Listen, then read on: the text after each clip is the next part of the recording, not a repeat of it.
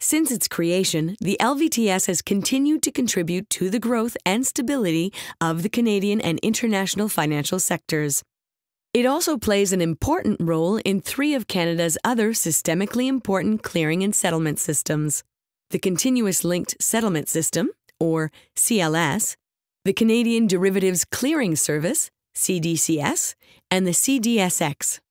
CLS is a global settlement system for foreign exchange transactions. It connects financial centers around the world which serve as anchors for the trading of 17 different currencies between certain FIs. In a typical foreign exchange transaction, a buyer purchasing one type of currency pays for the purchase using another type of currency. CLS was created to reduce settlement risk in foreign exchange transactions, which is the risk that a buyer could pay the seller the currency it is trading without receiving the currency it purchased, because of the different time zones in which the currency must settle. CLS reduces this risk through direct links to settlement systems in the currencies it settles. When CLS began operations in 2002, LVTS assumed the role of the link that enables Canadian FIs to participate. The CDSX is Canada's clearing and settlement system for debt and equity securities, such as bonds and common stocks.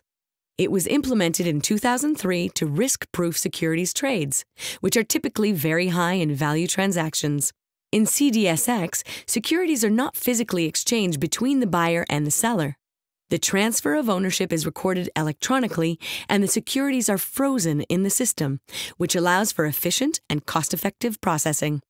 A secure funds exchange takes place at the end of the day via LVTS and the CDSX account at the Bank of Canada. The Bank of Canada acts as a settlement agent for CDSX, since a private sector FI acting in that role would be too risky. A private sector FI going into default would leave everyone engaged in CDSX in a precarious position. Having the Bank of Canada act as settlement agent mitigates this banker risk, since the Bank of Canada won't initiate any LVTS payments for CDSX settlement unless there are sufficient funds in that account to begin with. The Canadian Derivatives Clearing Corporation is a central clearing counterparty in Canada for exchange-traded derivative products, such as options and futures, and also settles using LVTS.